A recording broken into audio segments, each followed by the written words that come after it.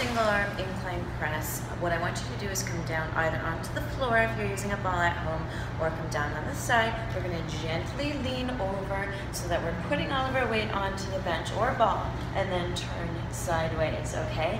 So get into a comfortable position, lie down on your ball so that it's at about a 45 degree, and then what I want you to do, we're going to row this dumbbell in, so do that with control, keeping the arm at the side, place it on one side.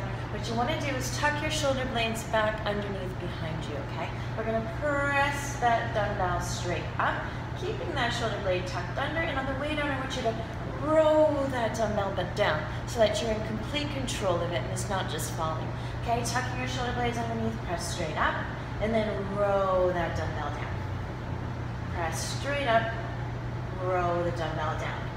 So you're never going to be lifting that shoulder up in order to move that dumbbell. Everything is nice and stable. Shoulder blades are down and back behind you, and you're going to press straight up, rowing it down so that the lat really is controlling the downward movement.